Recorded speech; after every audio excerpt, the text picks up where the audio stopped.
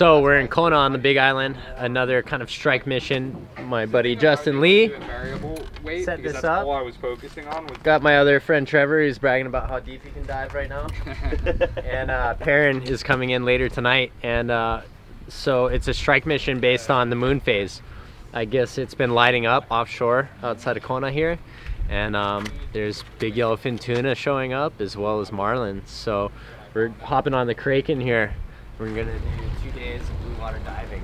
The conditions are not mellow, but they're saying it's not too bad out there, but the wind's blowing like solid 20 knots, and it's the only way to really get fish like this in Hawaii is to take these gambles, because as opposed to other places in the world where you get big tunas and everything really collecting over one piece of underwater structure, our fish are often passing through really fast and moving around a lot. So that's why you don't see a lot of spear fishermen getting these big tuna regularly in Hawaii.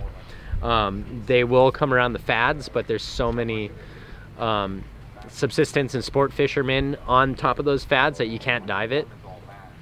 So we're gonna bring a whole bunch of chum out there and be staring at some blue water for a long time. So I think we're gonna try a bunch of different tactics to see if we can have a successful trip, and I'm sure it'll evolve as we go along, but can't win the lottery unless you buy a ticket, you know. So that's what we're doing. We're buying our ticket. And did you see the barb on that? No, like what it says on it?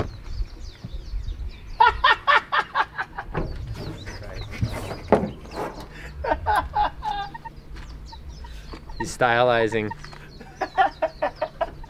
This right here is the reason why we won't be able to make an edit under 50 minutes. Because he'll be telling his Jay Lee stories. Okay, one. I'll show you another one where it's just Cyrus. Yeah. Oh, I'd be so pumped. That to was shoot today, like dude. that. How long did you guys fight him for before he came up? About 40 minutes. Oh, nice. So give us the breakdown. What was the fishing like out there today? It was pretty cool. In the morning it wasn't that great. Tried catching opelu. It took forever. We only got 4. Lost a couple rigs to predators that were down there. And then went out. It was kind of bumpy when we went around the point. So then we started to come back and we found a school of dolphins, the spotted dolphins, the ones that hang out with the tunas. And fished around them. Started marking. We dropped the bait down.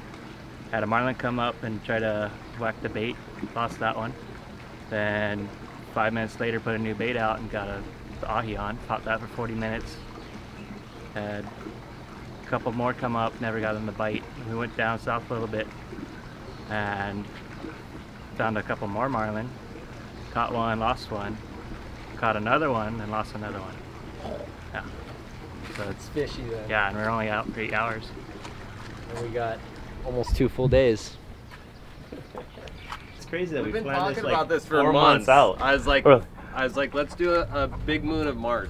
Yeah, he's all like the first big moon of the March. I was all like, Yeah, like you might hop in and see. Something real big. Yeah, Yeah. my favorite month of the year here. Yeah. oh, is it? Yeah, Oh. yeah. I think least amount of man hours per really large marlin. There's no time better than March. Yeah. Wow. March, April, May, June, it's all good, but March has been extremely good to me. Make sure to film that thing. Yeah, it's all about It's all about that thing It's all right about there. this mahina up there. Yeah. the Luna, Yeah. the moon. Chip's last boat was named Luna. Oh yeah. So you find that it's like 2-3 days before the full moon that's the hottest, or on full moon? It's supposed to be full moon is on Monday. I like the Sunday whole or week. Monday is full. Yeah. I like the whole week leading up to it. The week leading up to the full, the week leading up to the new is awesome as well.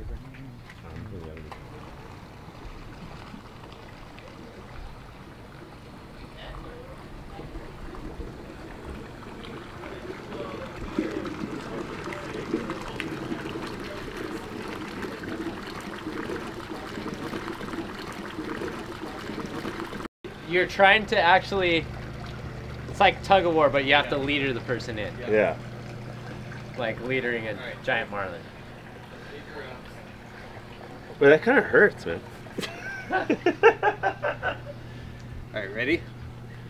Go.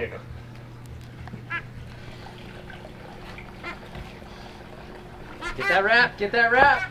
Whoa. Single. Oh, that fucking hurt. Hey, just so we can have fair game after. Okay, very good. You win.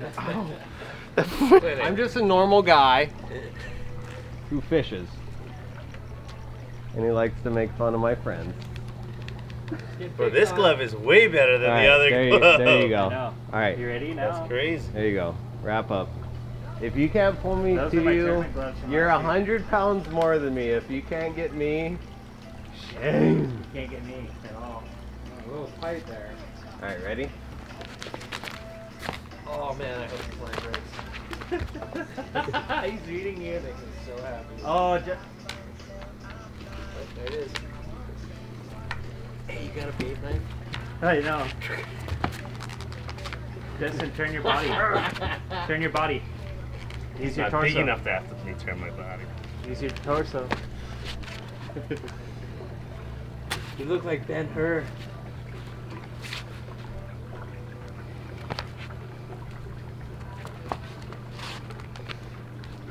Oh, he's getting in a pickle. Wait, around the thumb?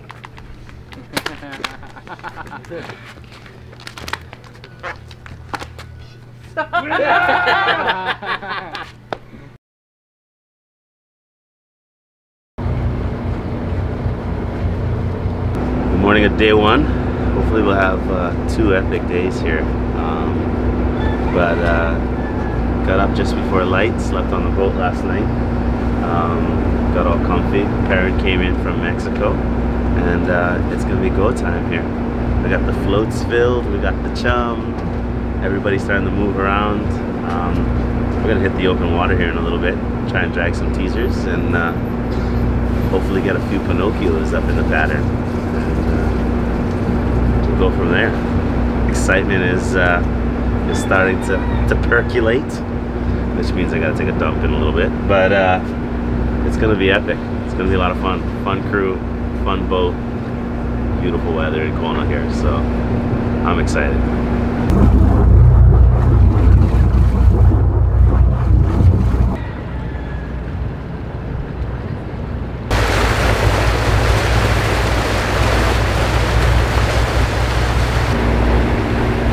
Healey can't even open his eyes.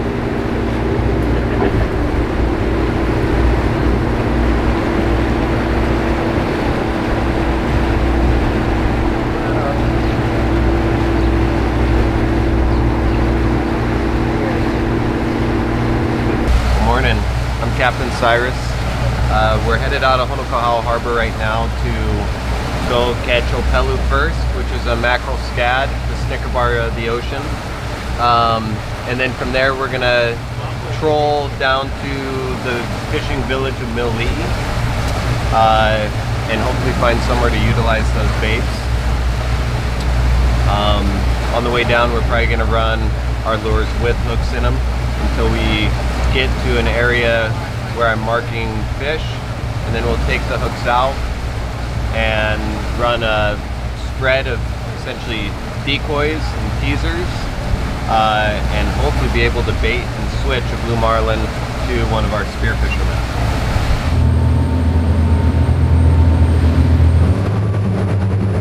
Water's not bad.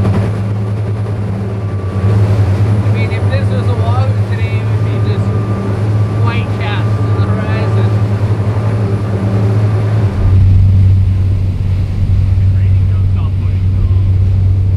Right now we're gonna pull up to this spot right here. There's a bunch of opelu that have been here lately.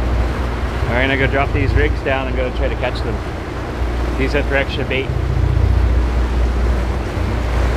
It's just a air hook rig? Yeah, it looks just like plankton to them, and they come up and eat it right off the hook.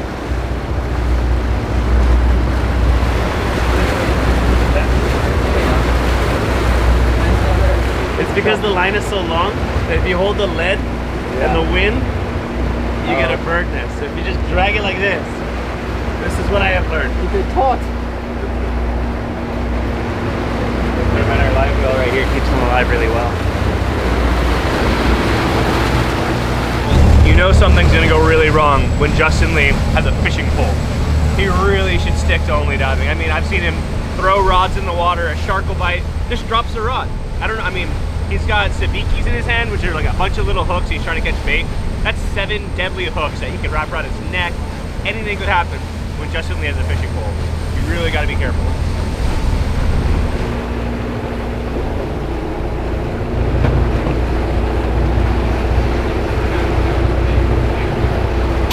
See this thing?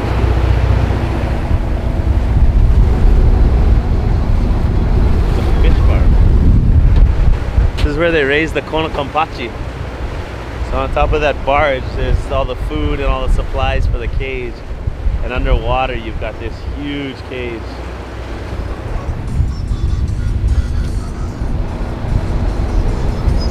These guys are just dropping. We call it palawahi. They grab a dropping stone. They grab a big bag, like a parachute style, put chum in it, wrap the chum, drop it down, open the chum bag down 60, 70 fathoms, let the chum with their bait and try and catch ahi. But there's so many stinos here that, see all the dolphins up here. They are the bait stealers of the world. Fish stealers, dinner stealers of the world.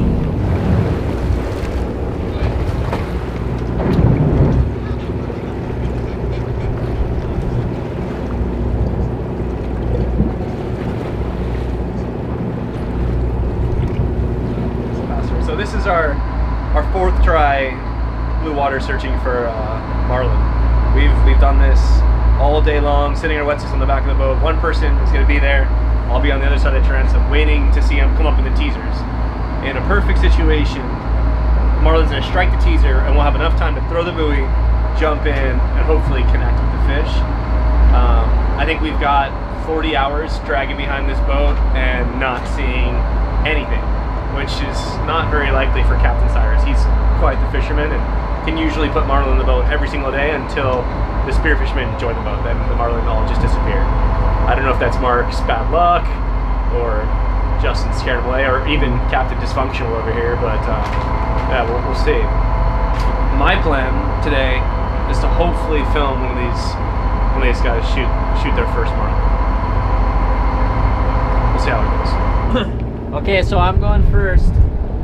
We're gonna drag some hookless lures, try to get something up, and then hop off if we do. I'm setting up the buoys. So I'm running 2 buoys, separated by about 10 feet of bungee, and then a main bungee line that's gonna be attached to my spear. That's 100 feet long.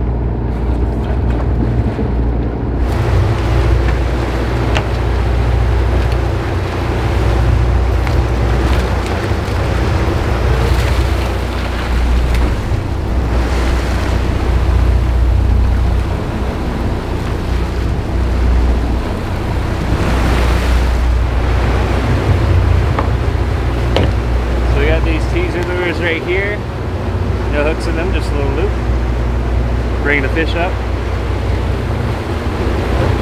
put our dredges out. Hopefully we can get a fish to come up on it.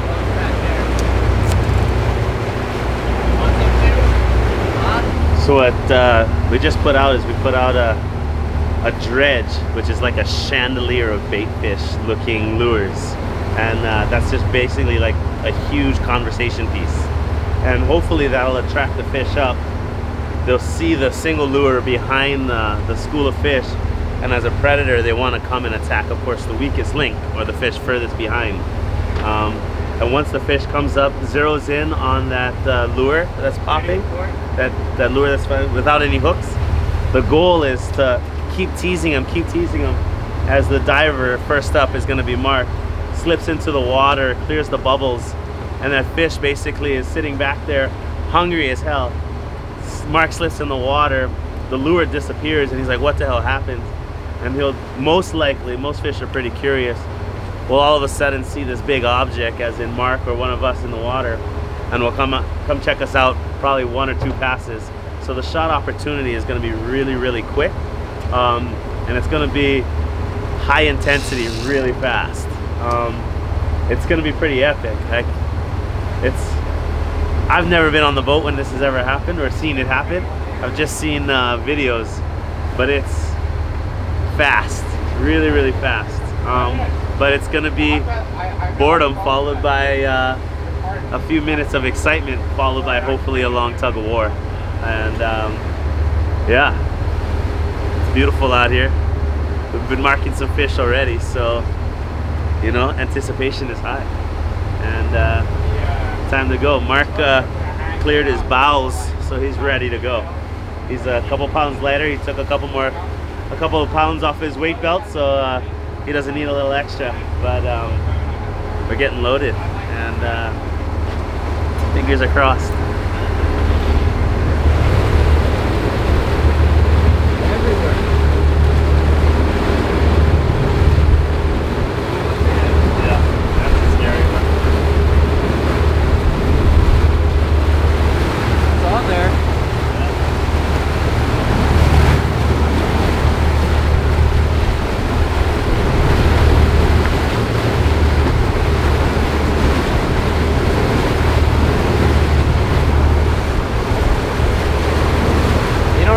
Happening is just hitting the water and your slip tip falling off. So you're bleeding. Once the knuckles are ready.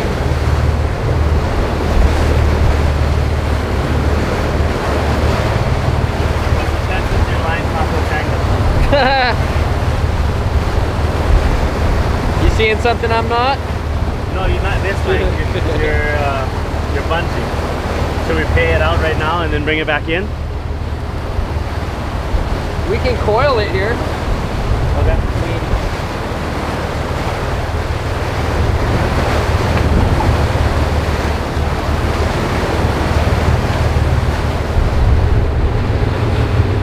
That's 2 buoys.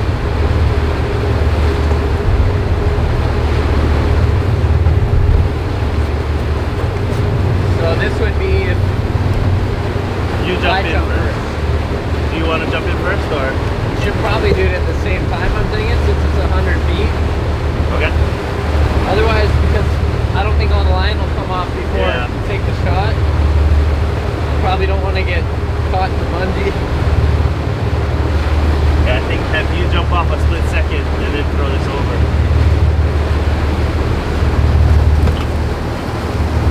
Because it's at the bottom of the pile, yeah, the buoys.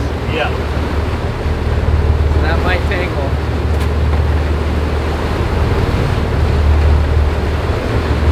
What if you flip that whole pile over?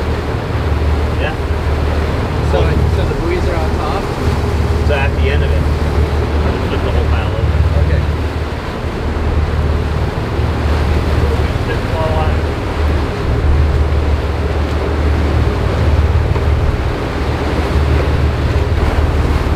It's on!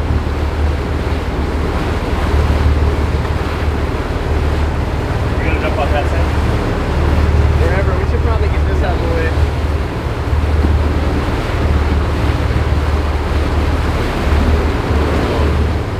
Once he hits the water, the crew is going to throw the buoys in there and hopefully everything doesn't get wrapped up and connected. He's also got to dodge.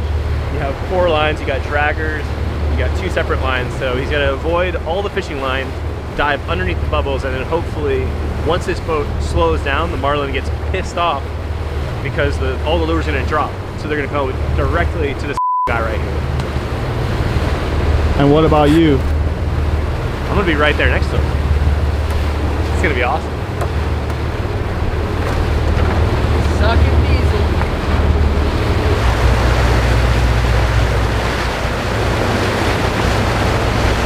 There's boats hooked up to marlin like all around us right now. And we're marking them down deep, so things are just everywhere right now, I guess. Sounds like that month and moon prediction by the boys is paying off. We'll see though. Still got to get one up.